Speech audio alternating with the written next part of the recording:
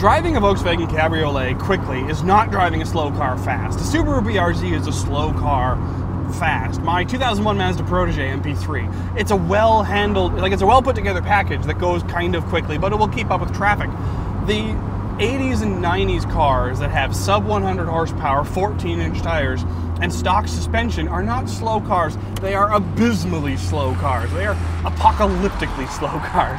And those are very entertaining in their own way, but I feel like they're in a different group.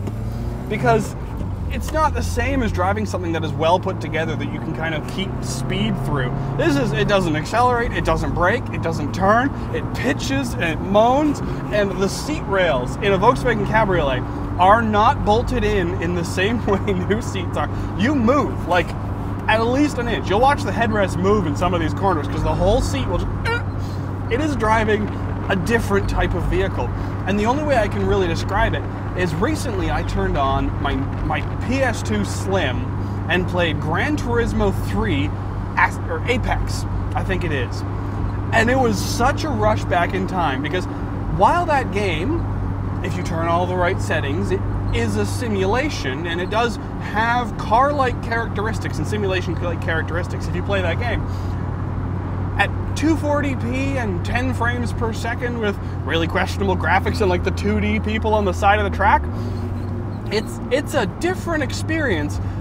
But if you push it, if you drive it like you expect a car to handle, and you just kind of work around the handling limits of the PS2's graphics, you realize that it acts like a car in like slow motion. You turn in, and yeah, that's car-like. And your seat kind of moves and the car squeals and you're doing 60. So you do car-like things with car-like motions in just very different ways. And so it's like that throwback where you play an old video game and you can sit down and you can put a smile on your face and you can have fun while you do it. But there's something fundamentally different about how it is. And I really love it. This car constantly puts a smile on my face. But there's a problem.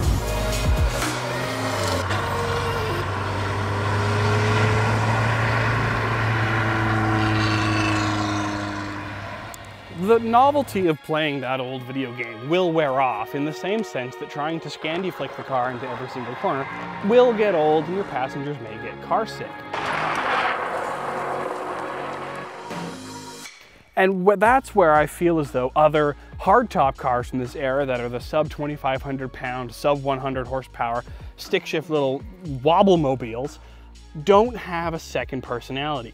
But if you take the top off of a car, wherever you are becomes your environment. So if you're downtown in your city on the main street, you're gonna be part of that. If you're playing a goofy song or you have stupid glasses on and you cruise along, all of a sudden the car is no longer the focus of entertainment, but your large world building is part of how you're having fun. So the Cabby has a second personality that disconnects it from having to give you your entertainment. It allows your environment to do so. The Cabby, I think, is better than comparable cars at the time. Even a Rabbit GTI, I would sooner have a Cabby because when you're going slowly, there's a lot more headroom. Like a lot more headroom. I haven't hit the roof once. I have if it's up. It's tiny in here if it's up. But if the roof is down, it's a whole new experience. And you've already accepted if you're in a Cabby, you're in a bitch basket. You have more fun. And yeah, it's a bitch basket. It's got this goofy-like personality of a little car that feels like it's lifting a wheel every time you come into a corner, and then when you're downtown, you just gotta park it and smile because the thing's kind of cute.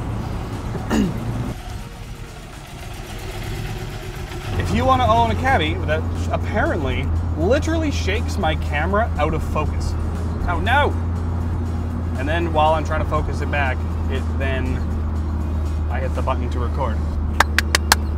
One of the coolest things I think about this car, and regular car reviews touched about it on the Volkswagen Beetle, is that I'm trying to sell this car right now, and even when I wasn't, people who would come up to me want to own these cars knowing that they're classic Volkswagens.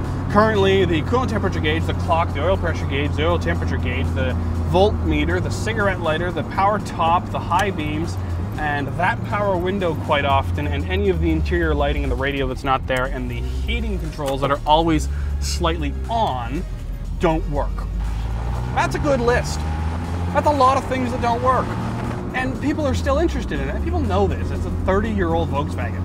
Oh, and the odometer, that doesn't work. And the high beams, if I didn't say those already. There's a lot of things that don't work, but people still have the interest in getting into it, and they recognize, car people and non-car people alike, that if they want to own this, and people do, they're going to learn. And so it's really neat that it brings people who aren't normally into cars learning how to fix them, learning how to work on them, because they want to experience what the Volkswagen brings. And so he mentioned that while he doesn't like the Volkswagen Beetle, he appreciates that it brings people into the car world. I love the Cabriolet. It's a great car, and lots of car people know it. And I'm happy as well to see that people outside of the car world are bringing it in as well, are bringing into it. And so there's a lot to say about this little car. It's fun. The Volkswagen Cabriolet is like an ice cream treat. It's not something you need, you can only really enjoy it in the summer, but it's something you always want. And of course, if you spend more money on it, you'll get a better one, but in any case, they're gonna make you smile. And what I find impressive about these against other regular 80s and 90s four-cylinder cars is it makes you have fun whether you're in the city or on a back road. And so I find the versatility really impressive, which is why this is my Volkswagen Cabriolet and not one I borrowed for this shoot. They're fun little cars. You're gonna have to learn how to get to work on them. But you're going to want to, because like I've done with this one by accenting it with little colors and spending a Saturday polishing it, once you have one, it warms its way into your heart and you just want to keep it forever. Thank you very much for watching 200 Degrees, and we'll see you on next episode.